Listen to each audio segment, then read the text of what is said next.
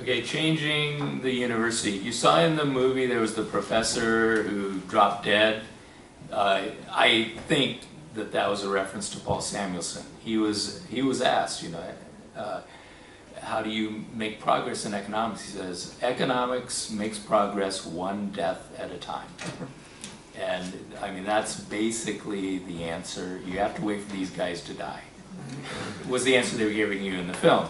And I think there's a lot of truth to that. For the reasons that were explained in the film. Once you've spent 25 years of your life working with some stupid little model, that is what you're going to do for the rest of your life. And you're not going to just suddenly abandon it. Changing your mind in economics is very, very rare. Once in a while you do come across someone who has, but it doesn't happen very often. Now, I'm actually still reasonably optimistic about the United States educational system. I can admit, when the crisis hit, Jamie Galbraith and I were on a panel at the AEA, and we said, oh good, you know, it's over. It's all over. No one is ever going to teach efficient... You have to explain your acronyms because we are not US. American Economic Association annual meetings. Okay, so it's the big 20,000 economists meet. And we were on a panel, you know, the teaching of economics in the aftermath of the crisis. And so we were extremely optimistic. We said, it's all over. You know, there's nobody who could teach efficient markets hypothesis, rational expectations, real business cycle theory with a straight face in front of students anymore. It's gone. No one's going to teach that stuff anymore. Well, it turned out we were wrong, of course. They're still teaching it. But I'm still reasonably optimistic about the United States. And the reason is because we have 5,000 colleges in the United States. And most of these colleges actually want their professors to teach something that interests the students and that actually benefits the students. And the students want to know what happened in the crisis. What's going on right now? Okay? Are we recovering or not? Why is inequality still so high and still rising in the United States? Why has more than 100% of all the recovery gone to the top 1% of the population and nothing has gone to the bottom 99%? In the United States, they want the professor to teach that. Now, not at Harvard, not at MIT, you're not supposed to teach that to your students. So what the students at those places have done, they started walking out of the classes. There actually was a boycott, a protest of Gregory Mankiw's introductory class at Harvard.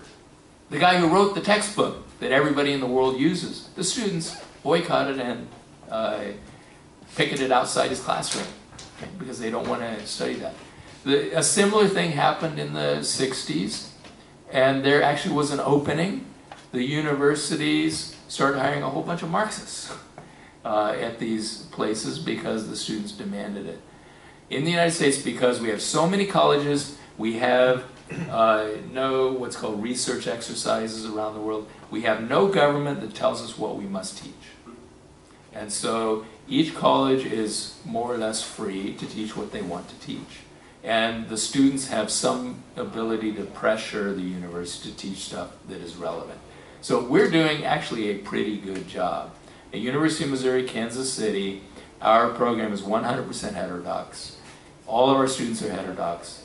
And every one of our students gets a tenure track position teaching economics. They're spreading all over the United States. They're teaching the stuff that's correct. And they are pretty much free to teach what they want to teach in the classroom.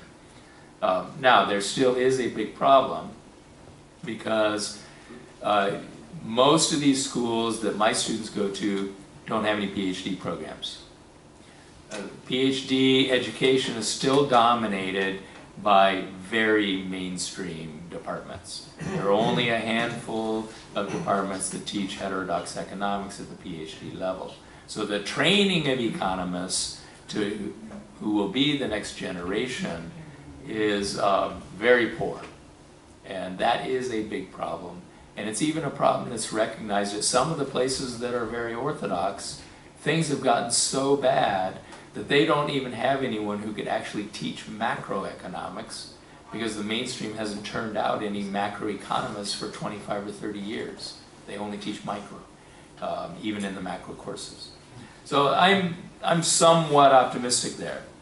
Okay, second, there was a question about the influence on policy making. I think that actually it's fairly